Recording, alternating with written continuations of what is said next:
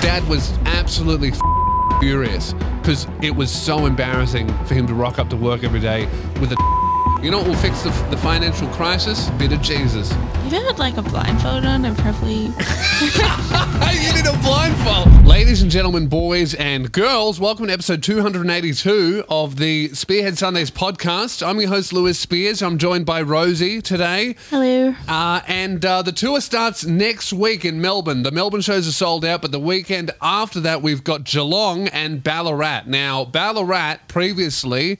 right, was selling horrifically. I've been talking about it for weeks. Wasn't selling any tickets at all. So I just decided to get honest with you guys, which I always am, you know.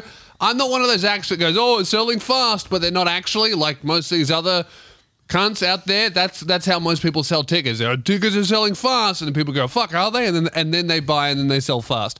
I'm telling the truth, all right? Tickets are selling fast in every city other than Ballarat, okay?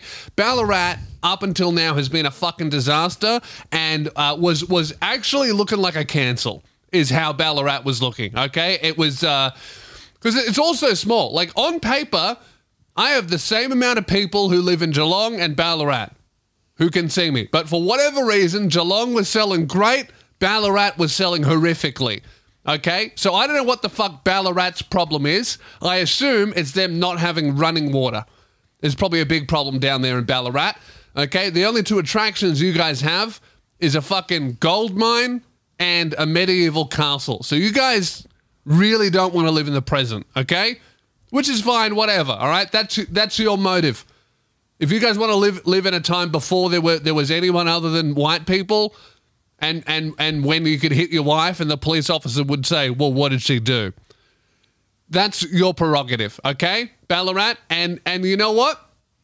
When I come to Ballarat, I'm obviously going to live by your customs, okay?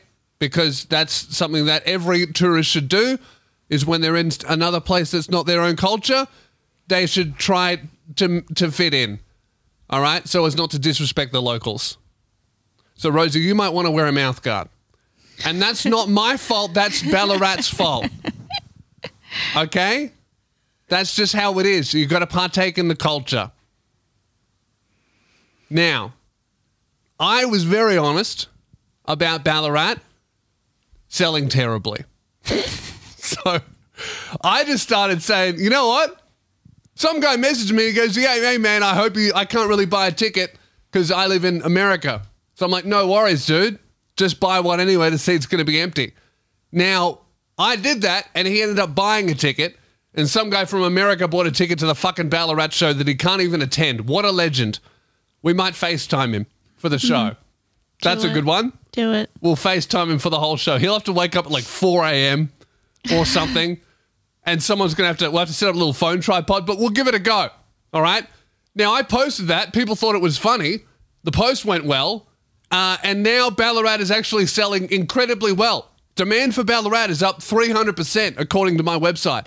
It's now, yesterday, it was the fastest selling city on the whole tour. It's gone from the most unpopular one by far, looking like a cancel, to now it's going to be great.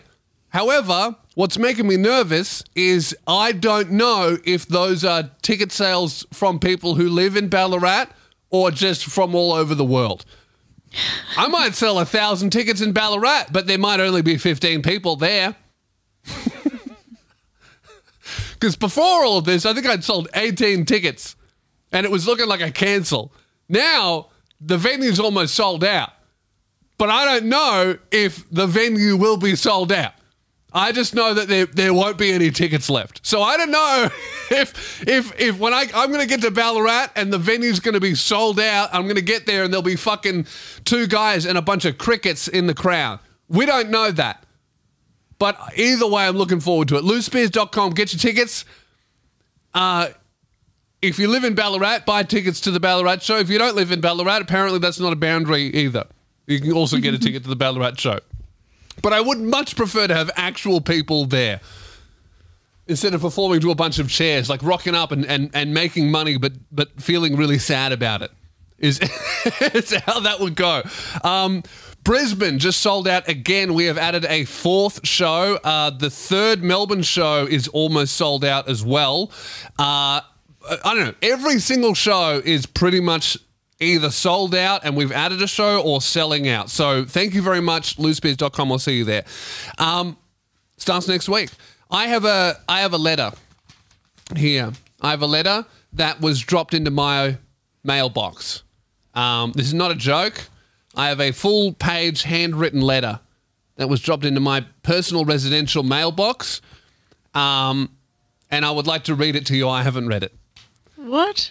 Dear resident, I hope this letter finds you and your household well. My name is Barbara. I am one of Jehovah's Witnesses. Oh, here we go. Okay, so Barbara struck gold here. She thought she was writing a letter to like maybe 3 people. She's actually written a letter to 4,000 people. So in a way, this is kind of making me believe in God or Jehovah. Right? I don't know what Jehovah saw, but apparently it's very important. Who's handwritten? This is not an email. This is written with a pen. Is it copied, like, or is it like actually written to you? Let's find out. The world is in turmoil, stated Antonio Guterres, Secretary General of the United Nations. It's got to be. I don't know if it's copy pasted because she's used a bit of white out here. So oh my God. She's made a couple spelling errors. Secretary. So many wonder just what's next. Do you think it's possible to find real security? A time where the environment, health, even the economy is all fixed permanently? What's Barbara trying to say here? That God is a good economic manager? You know what will fix the financial crisis? A bit of Jesus. You know where every margin trade pays off? Heaven. The Bible provides a reassuring answer to the question. Notice what it says in Bible, Book of Micah 4:4. They will each sit under his vine and under his fig tree, and no one will make them afraid, for the mouth of Jehovah of armies has spoken. Dude, God's going to give you head under a tree? Does it actually say eat shit? No. When did I say eat shit? The mouth of Jehovah of armies has spoken. Each sit. Okay, this is my fucking list playing up. Imagine if it said that in the Bible. Eat shit under his vine. What kind of fucking strange religion? Hey, eat shit. Micah 4:4, eat shit. Go over to that tree and eat shit, you piece of shit. That's what God would really be like. He'd be like, hey, go over there and eat some shit. I remember in primary school, we paid the poor kid $2 to eat some dog shit. And he did it. What? It wasn't my $2, but I watched. And it was primary school. And I now look back on that and realize that was a really fucked thing to do. But he seemed happy about it because he got $2. And, you know, $2 back then you could buy the whole shop. So who really won? Yeah, literally, yeah.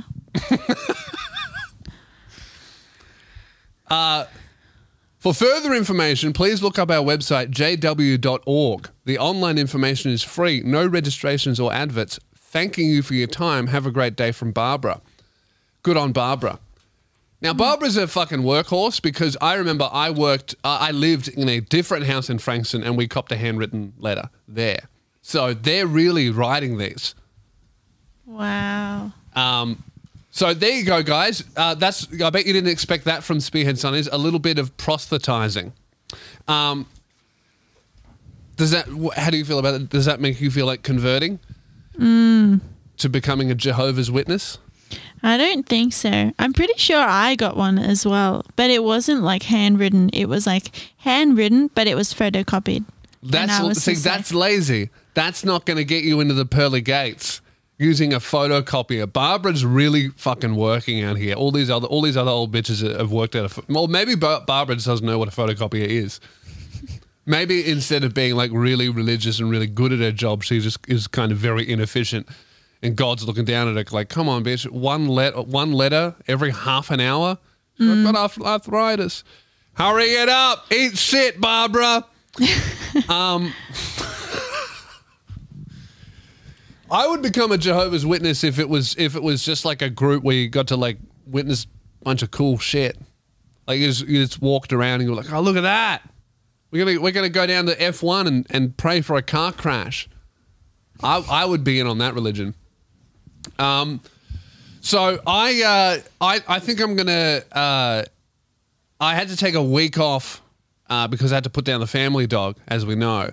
But I'm thinking of putting down my dog now just for fun because she's annoyed me for the last time, and I've had enough. And I don't think I'll need a week off. Maybe a couple of days. You know, if I planned it in advance. She fucking ate my sleep apnea mask. She ate it. She destroyed it. And now I feel horrible. Like immediately she chews apart my mask and I just was like, oh, cool. So my whole week is fucked. My whole week is completely fucked because the dog was like, what's that? It smells like breath. I'm going to eat it. Horrible, right? So she's gone downstairs and just ripped apart the fucking thing that helps me breathe when I'm asleep. The only thing. I'm like, okay, awesome, cool. It's given me a really big reminder to how fucking sick I am. I use the machine and I'm like, why am I going through all these surgeries? Why do I have all this shit in my mouth? I feel fine. I have one night without the mask and I can't even wake up and I feel like death and I can't remember things. So that's awesome. The dog is so smart that she's now worked out how to misbehave. And she now knows when I'm not looking, and she knows roughly how. She just knows how to get away with shit. Like I didn't notice her destroy the mask until it was bedtime, basically. You know, it's not like a lot of other dogs I've had where if they do something wrong, you catch them and you go no. She has her nose, and then she's worked out. Oh, I don't get the no if I just do it when he's not looking. If I go to the bathroom, guess who's eating cat shit? Bobby. Every fucking day I now take her into the bathroom with me, and she's a 30-kilogram dog and we have a small toilet. So she doesn't really fit because the only other option is if I go to the bathroom, she's either eating cat shit or destroying medical equipment, trying to kill me. And I'm a big believer in not using negative reinforcement, okay? Some people yell at their dogs, throw water on them, hit them, all right, to teach them things. I don't believe in that. I don't think that's the best way to get something out of your dog, or at least I used to believe that. I've never, ever used negative reinforcement. I've never hit the dog, never done anything mean to teach it a lesson. I've only ever rewarded good behavior, and that's gotten me very far. She knows lots of tricks. She can stay. She can speak. She doesn't pull anymore. But the pulling was getting horrific, okay? She was pulling on the lead, she was crossing me, and I just couldn't get her to do anything. And I didn't want to yank on the lead, I didn't want to yell at her, I just kept trying to reward her when she was close to me. And that just wasn't working at all. No difference at all. Until one day, she walked in front of me, and because she walked in front of me, I stepped on her foot so badly that she screamed and yelped. And since that moment, she's never pulled ever again. And I'm just like, that's not a good way to show me that I shouldn't hit you to teach you things. It's the one thing that I've been wanting to fucking teach her. I accidentally heard her and she's like, oh, I get the message. I'm going to have to get a bat. If I wanted to stop eating the cat shit. Now, I'm not saying that you should hit your dogs. That's obviously wrong. But what I am saying is you might get where you want to go. But it's wrong. And I would never do it. On purpose. But accidentally, got a great result out of it.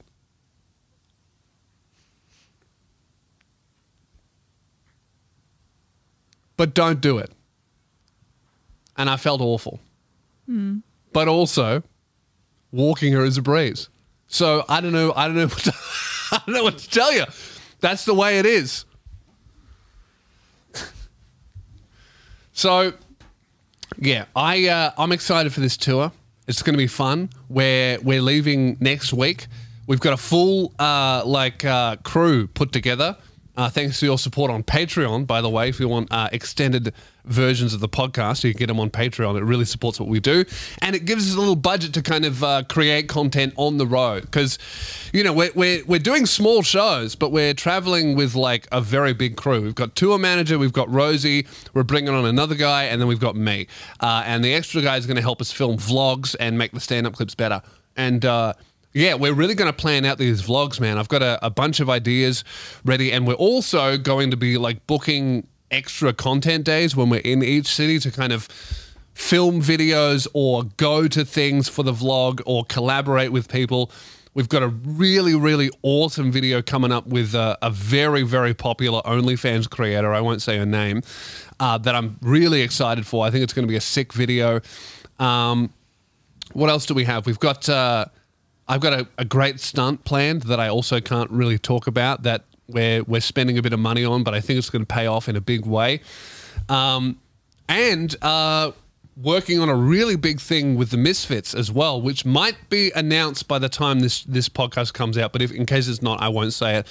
So yeah, we've got been a little bit quiet on the YouTube front, but we're working on some very big videos, which is going to be cool because all the short stuff has been going great, but all the YouTube stuff has been kind of tanking, and I think it's because I took so much time off and then did like a bunch of like kind of average reaction videos for so long that people were like, it's not really what I subscribed for. So views are down, but we'll bring them back up because I just want to do like better YouTube videos, I think, is what we're going to do. Because also, I couldn't fucking speak as well for a long time. I've only just worked out how to speak, and even then Rosie thought I was that the Bible said eat shit.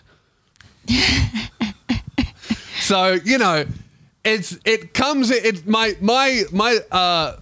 ability to comprehend me really comes in waves. And that's what you can expect at the show. Is like, oh man, that joke is really funny. What the fuck did he say after that though? So yeah, I think because we worked out, right? Something I was trying to work out, like, oh man, I wonder how much my speech is like negatively affecting people's ability to watch me. And I think it's this. This is what I've worked out. I think that Australians can understand me. Americans are just lost. Because they were struggling to understand the Australian accent anyway, for some reason. But you chuck in a light lisp in there, and then all of a sudden, people have no idea what the fuck I'm saying. And we kind of got confirmation of this last week where we've been running ads for the tour, right? Where I just filmed a bunch of ads like, hey, Melbourne, I'm coming to your city, and I talk about the show. And how ads on Facebook work is the better the video is, like the more interesting it is to watch, the cheaper that ad is because people will just watch it without you having to put money behind it, right? Whereas the worse a video is, the more money you have to pay Facebook because they have to force it into people's feeds when they don't want to watch it, right? So we filmed all these ads basically as soon as I could talk after the surgery, which was way too soon. I had a fucked gap. My thumb could fit in there. I had an insane lisp because I couldn't work out the metal in my mouth. And we filmed all these ads. And these ads were just not working at all. They were so expensive. They were getting no views. We're like, oh my God, what's wrong with them? We need to refilm these things. Is it the subtitles? Is it what I said in them? Is it how they look? Is it the targeting that we've done in the ad programming?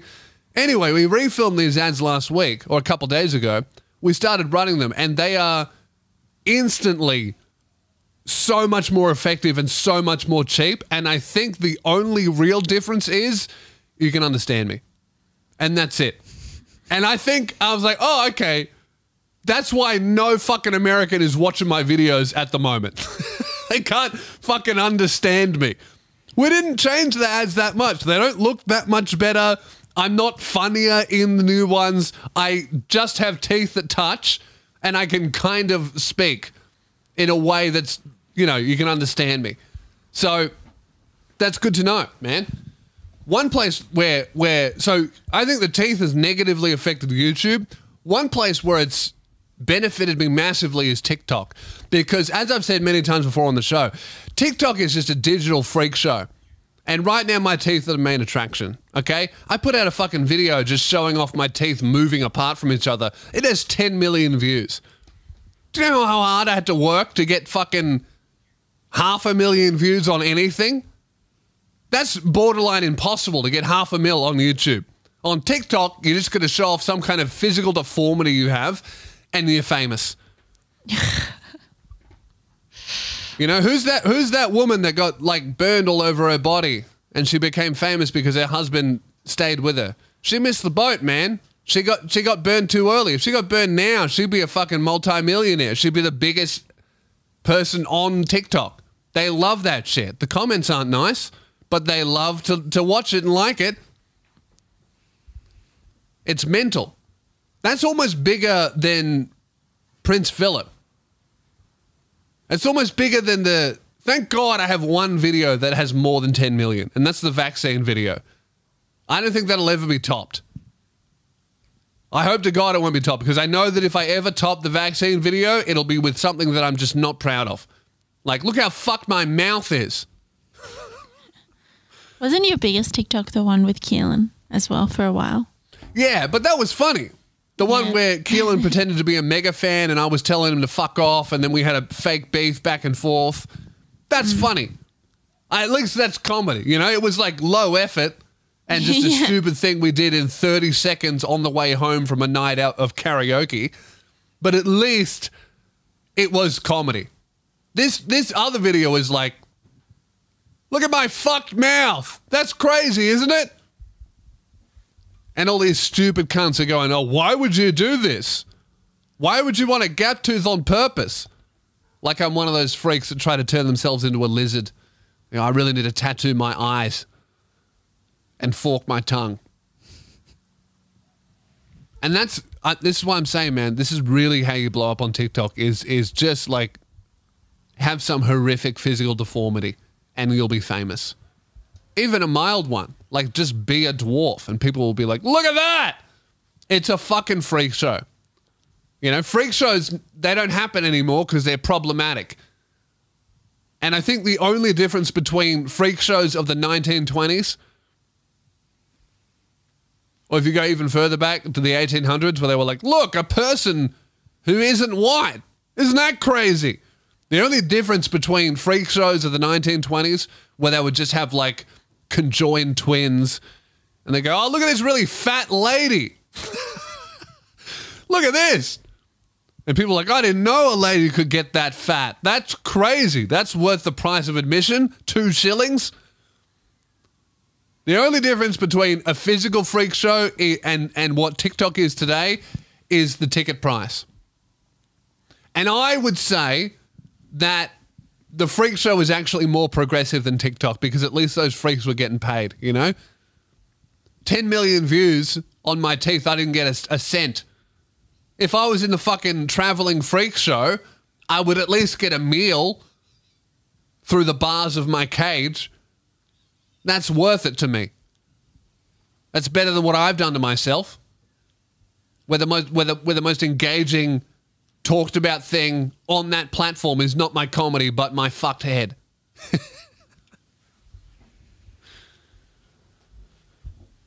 But yeah, that's what's going on. I have some emails here, but before I get into that, it's time for Manscaped. I'm way ahead of you, Rosie. Rosie's flashing up Manscaped signs. I'm all over it. I know what I'm doing, okay? Manscaped.com. If your dog has eaten your sleep apnea mask and you need to shave bad girl into her, Manscaped.com. I would never. But did I think about it? The answer is yes.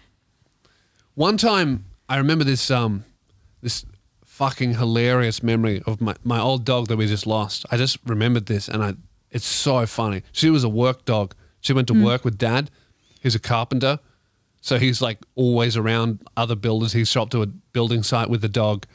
One time, me and my brother, when we were much younger, we, with permanent marker, drew angry eyebrows on the dog. And Dad was furious.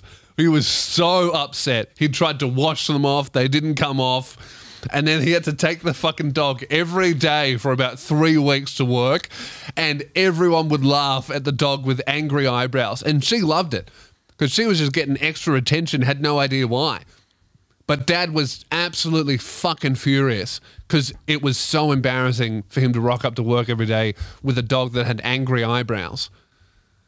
And with Manscaped.com, you could shave angry eyebrows into your dog. I wouldn't recommend that. I would, however, recommend maybe giving your cock and balls angry eyebrows. If you wanted to, you know, that would be a nice surprise for the missus. You could do it. The Lawnmower 4.0 is so precise and it doesn't nick or cut you that you could give yourself a fade, man. How about that? You know how people are putting slits into their eyebrows now? A lot of girls think that's really hot. How about this? A slit in your ball bag. That could be good. Ladies, a slit for your slit. Manscaped.com. Use code SPEARS for 20% off and free shipping. The Lawnmower 4.0. They've got a bunch of other personal grooming products that I use regularly and I highly recommend. And it's, you know, they got everything. Nose hair trimmers, ear hair trimmers. They got fucking nail care kits, travel things that I bring on tour with me. They've even got ball deodorant, which I'm yet to use, but I'll give it a go at some time. It's every time I open up my my cabinet in the bathroom, it's staring at me like, go on, give me a whirl. And one day I will. And you know what? If you're lucky enough, I might even give you a whiff on tour. That's a lie. No one asked to sniff my balls on tour.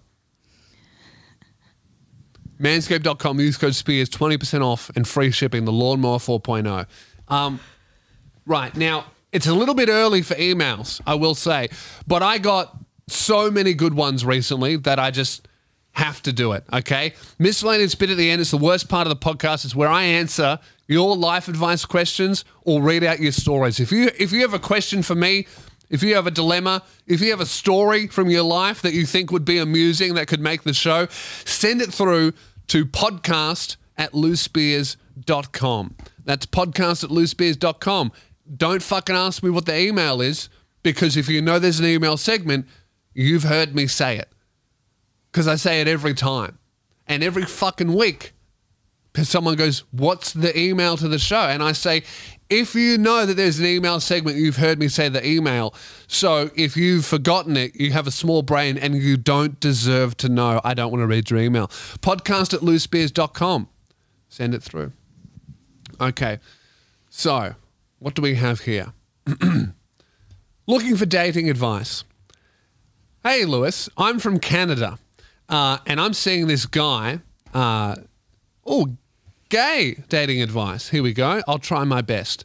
I'm from Canada, and I'm seeing this guy who is from a pretty fucked area. It's up north, the Frankston of Canada.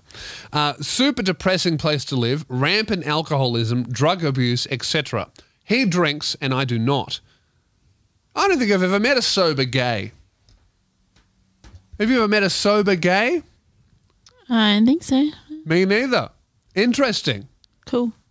Good on you. I tell you what, it's pretty fucking gay, but good on you. I don't drink at all. None of my friends get drunk. I don't go to bars. Man, this is going to be the most boring gay in Canada. This sounds like you, Lewis. Hey! It does. Yeah, I if I was in Canada, I would be the most boring gay in Canada. I really like this guy, and I want to learn how to hang with the boys. Do you have any advice for being the sober person around drunk people or dating someone with different substance habits than you? This is a great question for me because Jazz loves a bit of meth. I don't expect him to change his consumption of alcohol for me. If he does, that will be a choice he makes for himself. Yeah, look, this is honestly, as a sober person, I've never drunk, and I live in Australia, which has a very big binge drinking culture, and everybody drinks. I'm the only sober person that I know, other than my girl. It's not a big deal at all. Like, you're kind of overthinking it. I think that Actually, it depends how old you are. If you're like 16 to 20, it's kind of a big deal. And that's, in my experience, mostly due to the people around you.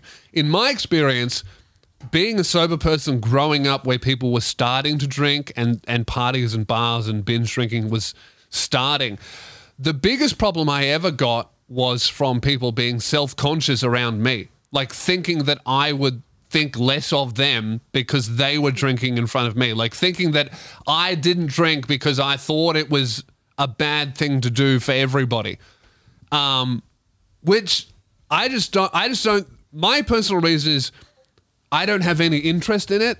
I'm not excited by it, and I think it's going to hold me back. And also, I know that every person who's older than me, more successful or less successful, goes, oh yeah, you're doing the right thing. And all I see from people older than me is them trying to quit and failing because it's really fucking hard. So my reasoning for not drinking is I don't see the appeal in it. I don't feel like I'm missing out on things. And I feel like if I were to start, I would just end up quitting anyway. So I'm just going to skip that.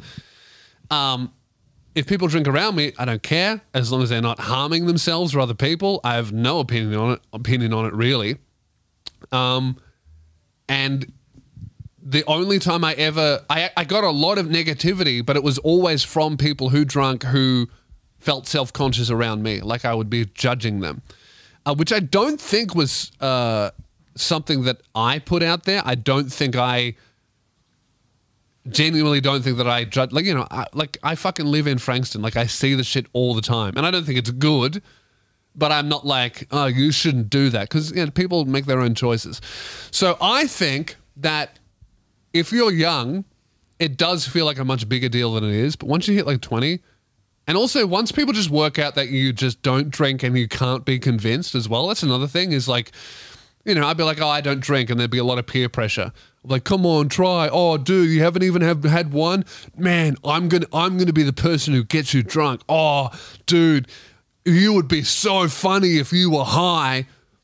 Like, all of that shit. Like, oh, man, I wonder what Lewis would be like if he was high. Like, all of that fucking shit. That goes away after, like, 3 times of you going out with that person or that group. If you can just say no like 3 or 4 times, and then they're just like, they'll just stop offering, and then it doesn't even become a thing anymore. I don't get, unless it's a person that I've just met, I do not get offered alcohol anymore, because everyone just knows in my life that I don't, and that I will not change. So it just becomes like something that's not even discussed.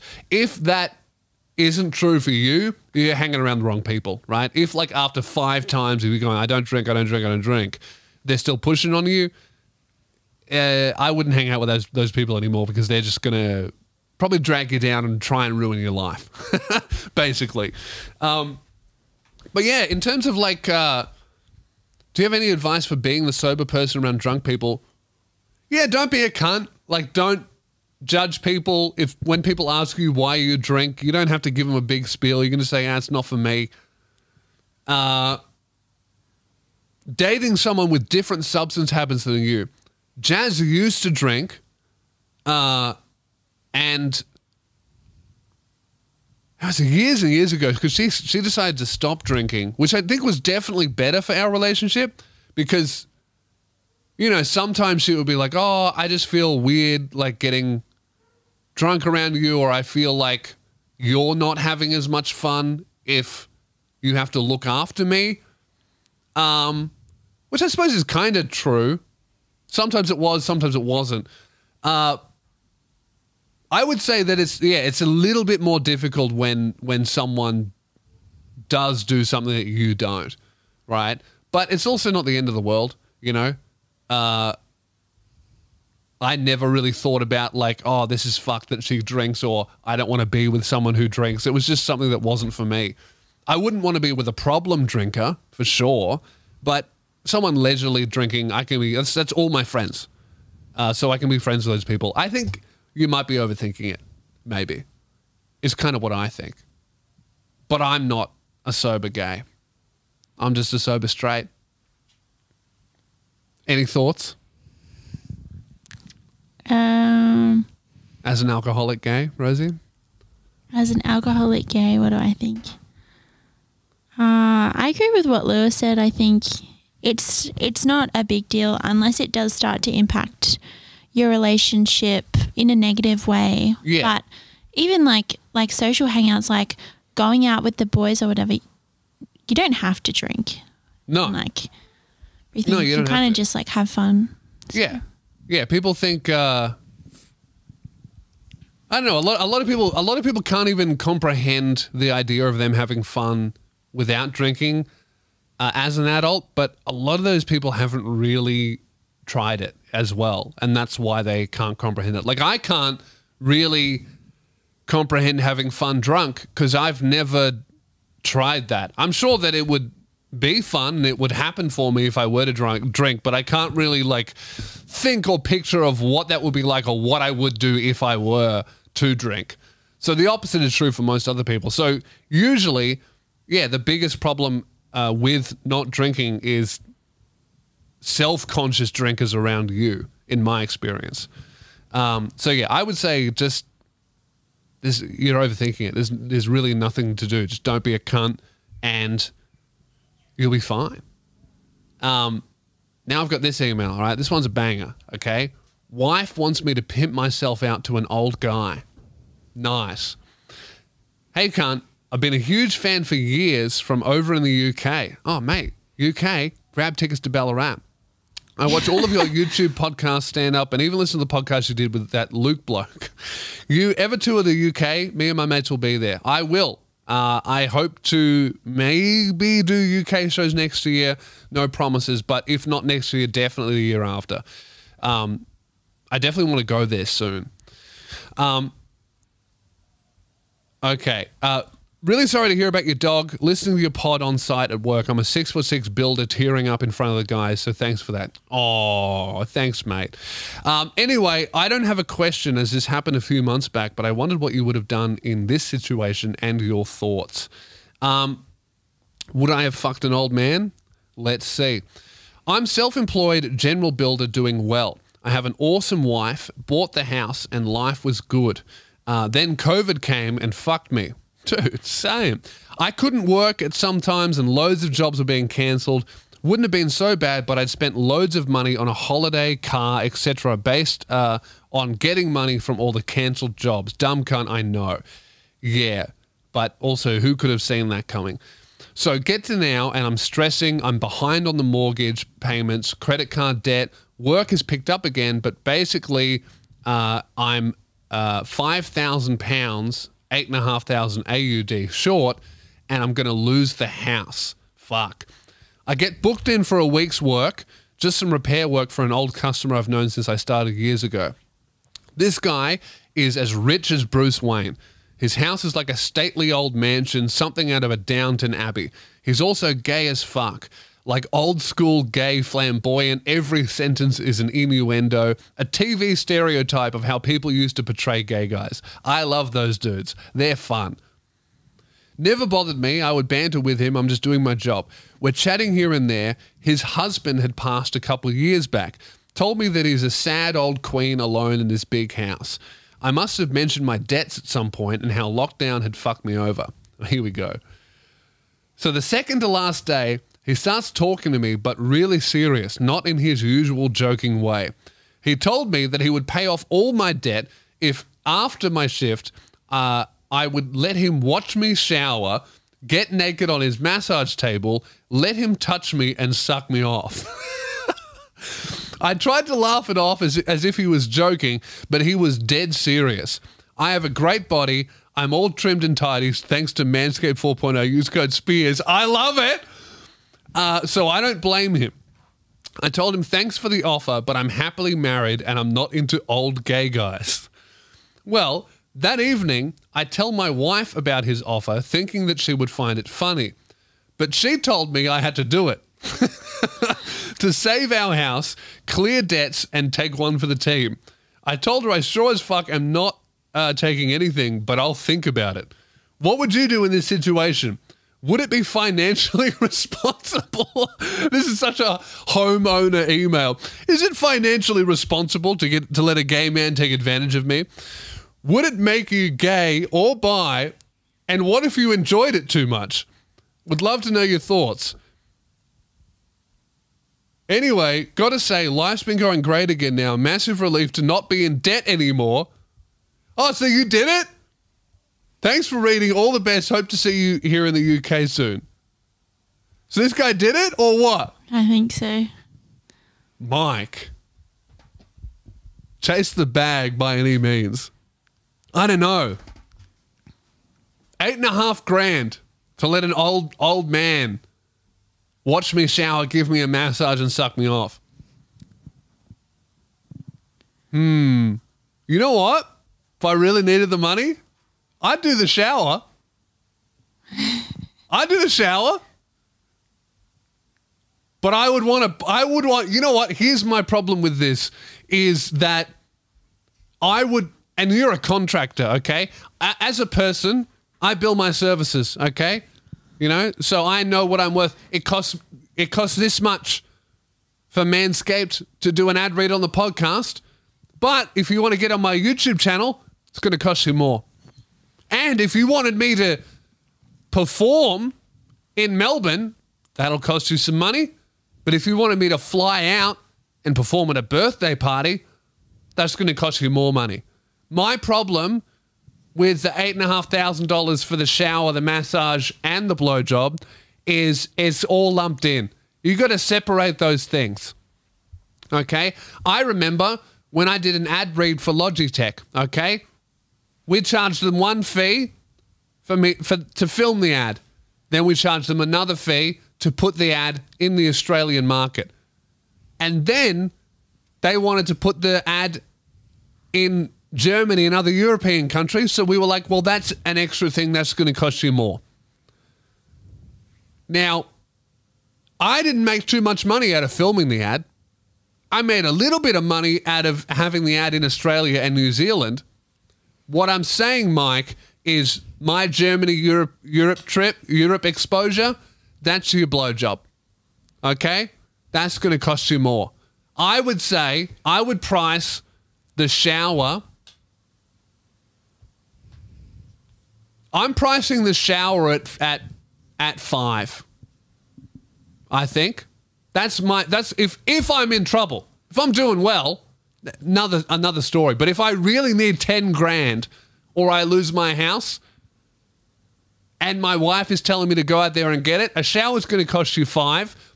The massage, now this isn't a normal massage, is it? Right? If it was a normal massage, 2. But this is a gay old man naked massage. So that's going to come with a premium. And that's really, if I really, really need the money, and it's just a naked massage. So no hand job, no blow job, just like a little excursion of my Manscaped body. That's going to cost you, and that's going to cost you 7. So now, before blowjob, I'm looking at what? That's 12 grand? Pretty good. That's pretty good. And that's where I'd check out. Because I've got my 12 and I'm unsucked. Now let's say my roof collapses. I couldn't do it. I couldn't do it. I don't think I could do it for any money. I think I would look at my wife and I'd say, you don't know who I am. That's what I would say. If you think that I'm going to let some gay dude suck me off, you know what? I'd do another shower. I'd come back in another month and go, because here's the real smart play is, and this is what these OnlyFans girls are so good at. The minute these OnlyFans girls show some pussy, they can't go back to showing, covering up their nipples. They can't do that. A lot of these OnlyFans girls, they'll take sexy photos, but they won't even show nipple. They're always wearing underwear because they know the minute they show off some pussy, everyone's like, I don't need to see nipple anymore. I've seen God. And if you go back to covering up pussy, people are going to be disappointed. People want more. And if you go to this point, they're not going to be interested in the intro anymore. So what I would do is I would go shower, and then here's a real play. I would charge money for the shower, and then you go, that's all I'm doing though. That's all I'm going to do. And you give him the shower, you get your money, and then you wait for him to reach out next month. He's really horny. He's really desperate. Maybe he made a bit more money, whatever he's doing. And you're like, fine. He's like, please. I want to watch you shower, give you a massage, and then suck you off. And you go, look, man, the shower was fine, but I'm not gay, all right? I can't do it for that amount of money. I'm sorry. And he's going to go, please, and he's going to offer you more. And you go, you know what? Fine, but I'm not doing the blowjob, only the massage and the shower. And you go there and you double your money. And you get your massage and your shower, and then you go, that's it though. That's all I'm doing. And you just keep doing that. You never work your way up to blowjob. You got to take a leaf out of these OnlyFans girls' books. They know what they're doing. I guarantee you, if I pulled my cock out on the podcast, you'd probably be less interested in jokes, because you'd be like, wait, is this guy like a sex worker? Like I don't think I can get around this guy anymore if he's pulling his dick out. You would just be less interested. I'm not saying you would be more interested in more penis. I think you would just be like, well, I've seen everything. I'm done. You know, Jackass, for example. Once they started sticking things in each other's asses, it was like, all right, well, where the fuck do they go from here? And that's how you got to look at sex work. You got to do it in installments. What do you think, Rosie? A crotchety old gay woman. You're doing some video editing for her. Well, and she was going to give me like almost 10 grand. 10 grand for a shower, a massage, and a happy ending. If I was like and really... you needed the money. If I was really broke and like Cam was just like, oh yeah, I think you should do it. If I had like a blindfold on, I'd probably... You need a blindfold. I don't know. But if I was like really desperate, yeah, I probably would do it. Okay. See? And this is what you go all three. You wouldn't stop. I can't do the blowjob. I couldn't do it. Not even for like what, 10 grand? I think I would rather lose the house. Oh. And then I would tell people that I chose to lose it. And people would go, some people would go, oh, what if we just put a blindfold on? But other people would go, nah, I'm just so straight. I'm like so incredibly straight. A lot of people are like, oh, there's a little bit, this guy's like, would this make you gay? A little bit. I'll say this. There's something undeniably gay about having sex with a man. It strikes me as a little bit gay, is all I'll say. But that's how we're different. I think there's other ways, there's other shameful ways to make 10 grand, I think. Yeah, I feel like I wouldn't have a problem with it. I feel like 10 grand is 10 grand. Like, pay like my rent for the whole year. Yeah, that's true. It is, you know what? Each to their own. And it seems like Mike... Are you allowed to out his name on the podcast? He's written Mike. That's what he wrote. So, I'm Ron Burgundy. If you write it, I'll read it. Life's going great again now. Massive relief to not be in debt anymore. So, good on you. I guess he's done it. You know what? Bright side of the story, at least you have a supportive wife. Yeah. There you go. I love this podcast. Should I let an old man suck me off? Your answer is irrelevant. I've already done it. Okay. And the final one, before we end the show here and start the Patreon version, turned a girl gay. Nice. Hey, Lewis, I would just like some life advice. I've been chatting with a girl for a couple of weeks, and I had a date planned for the coming week when both of us are off uni and work. The conversations are really good, and mutual friends have let me know that she's really interested in me. A couple of days go by, the vibe completely shifts. Straight away, I know that something is up.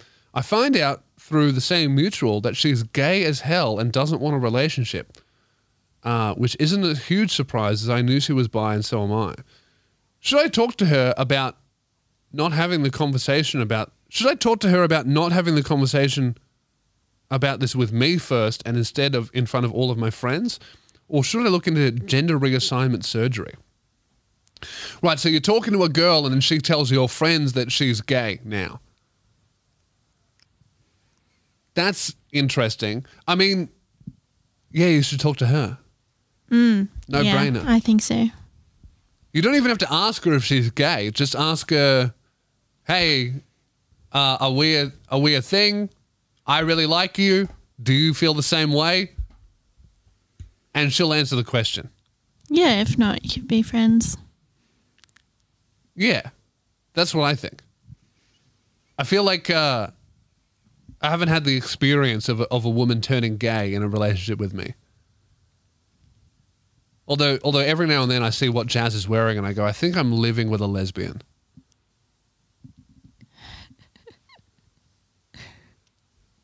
Is that funny? No. She owns 6 pairs of Doc Martens. She's a fucking lesbian. I don't know why she's with me. I own 3. Well, and there you go. See, there's your answer about that's why you would probably take the deal. See what I mean? That's the ultimate tell with the girl is how many pairs of Doc Martens does she own? And, you know, that's how gay she is. My girlfriend owns 6 pairs, so I'm lucky to be around. Rosie only owns 3, so she might take a deal from an old rich woman. If you know a girl who only owns 1, she probably just thought they looked cool and bought a pair. And that's how you tell. That's the spectrum of a woman's sexuality as told through what shoes she owns. If all she owns are some volleys, that is a lesbian. That is a fucking lesbian. If she only owns volleys, she can fucking run. She looks at a pair of high heels and goes, why would I want to wear those? Can't wrestle in them. If she owns volleys and a couple of polo shirts, dude, that's the gayest woman on earth.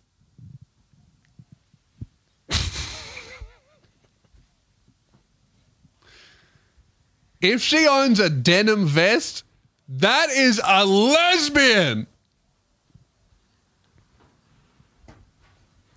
So that's my advice is I'm going to change my answer is don't even ask her. Just go, hey, how many pairs of Doc Martens do you have?